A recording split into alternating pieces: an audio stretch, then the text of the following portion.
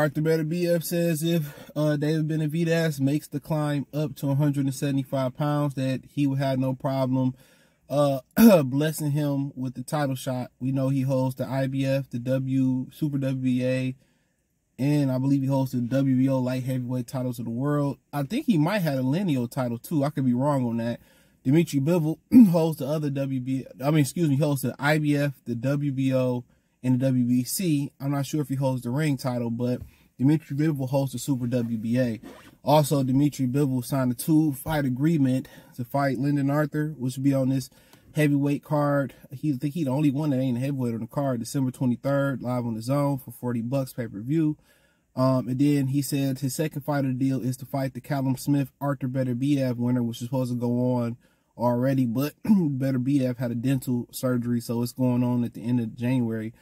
But let's speak on the Benavidez part first, and then I'll work my way to the Bivol part of it. But at the same time, he said, you know, Benavidez have showed a lot of respect towards Beterbiev. He said he'll move up and fight him. Probably would need a couple fights before he fought Artur Beterbiev, but that's a fight that he's interested in. You know, and I said that's probably one of the best fights when you talk about no name, no nothing, just action. Probably one of the best fights to be made. You know what I'm saying? And if, you know, Beterbiev will probably be the smaller man in that fight by far. You know, the Benavidezes have maintained that David can box. Like, they have no problem. They have to start hitting, not getting hit, and they can box. You know, but sometimes when you got a freight train coming, sometimes you got to walk to them, bag them up, and don't let them get going. The problem with Beterbiev is that he generates power in short spaces. Some punchers everything gotta be right. They gotta be in balance. They gotta get the leverage on the shot. With Beterbiev, he able to get power in short areas. You know, he just naturally heavy-handed. So at the end of the day, you know, Benavidez probably got a height and a reach advantage. Today, if you don't know how to use your height and reach advantage, like most fighters today, you know, it's really not an advantage. So yeah, it's really not an advantage, but you know, action-packed wise, one of the better fights to be made. Like I said before, you know, Benavidez he probably got a hand speed advantage. Probably gonna be a little bit more lively at 175, but he said he probably need a couple fights before he get in there with a guy like that. And the thing about it is, he gonna be in there with somebody that's gonna attack that body. You know what I'm saying? He gonna be in there with somebody that can attack that body. And Beterbiev can box a little bit too. So, you know, it's probably gonna be the modern day Hagler Hearns. You know, with just both these dudes probably on some Mugabe Hagler type shit. Both of them dudes going into savage mode. It's gonna be about, you know, we know Beterbiev can take it, but at the end of the day, he getting older and older. You know, David is the fresh young lion. But the thing about Beterbiev, he gonna test you upstairs and downstairs. You know what I'm saying? Think about Benavidez, he gonna test you upstairs and downstairs. So it's a really good fight. You know, I think Benavidez had to bring his jab to the fight, no doubt about it. You know, he had to bring his jab to the fight, but I believe he's outgunned in the power department. You know what I'm saying? But, you know, what he lacks in the power department, he makes up with speed and volume. So, yeah, that's probably the best fight, action-pack wise, probably the best fight to make. You know, for sure. You know, because they both going to be throwing some thunder. You know, Benavidez is just going to be walking the smaller guys down, beating guys to the body and wearing them out. But, you know, some of them shots that he like to let guys get in early, he can't allow that versus Beterbiev. One punch can change the fight. So one punch can change the fight, but that'll be an interesting fight. I mean, at the end of the day, it's a fight ain't nobody calling for. You know what I'm saying? Because they're two different weight classes, but yeah, it's probably the best fight to make overall, to be honest. You know what I'm saying? From an action-packed, two punchers, you know, one guy got more speed, one guy got more crack. Both can hit to the body, both can go upstairs. You know what I'm saying? So, like I said before, that's a hell of a fight. That's a hell of a fight. But obviously, the big money is at 68, you know, with Canelo Alvarez for David Benavidez. You know, and I think, you know, versus if you can't get Canelo and you start weighing the other options, I mean, you can fight Morale, no doubt about it. But would you give more credit for fighting Morale or fighting Beterbiev? At this point, you're going to get more credit for fighting Beterbiev because he got 3 titles and possibly got the lineal title. So I'm not sure if he got the lineal title, so I said possibly. So that might make a bit more sense, you know. But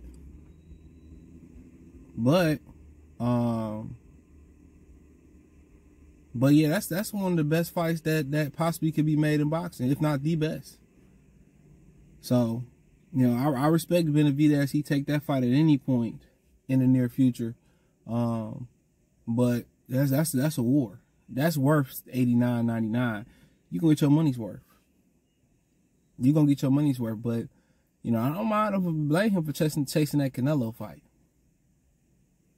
You know, and if you got to clean up David Morrell, that's it. Who else is there to beat?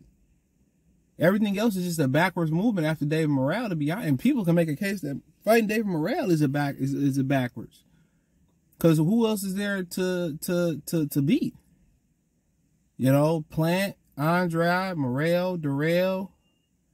Who else? Zach Parker then went up to 75. I mean, beating Ryder, Munguia, Berlanga. Those guys not going to fight you. They trying to hold out for Canelo fight. So that's why Benavidez was trying to get Berlanga so bad, because he knew Berlanga was going, Munguia, because he knew Munguia was going to be a line for Canelo. Now he's trying to get Jamal. He's trying to cut Canelo opponents off. But when you waiting around for that type of money, you can't blame them guys. Can't blame them. So, I mean, Morrell might be the next progression, but after that, ain't nothing else there to do but defend against mandatories. You know, so, you know, Canelo even said, you know, they said, well, you fight him in September, or Marcus Villegas got the interview with him being somewhere. He said, maybe after that, down the line. He ain't trying to fight him, bro.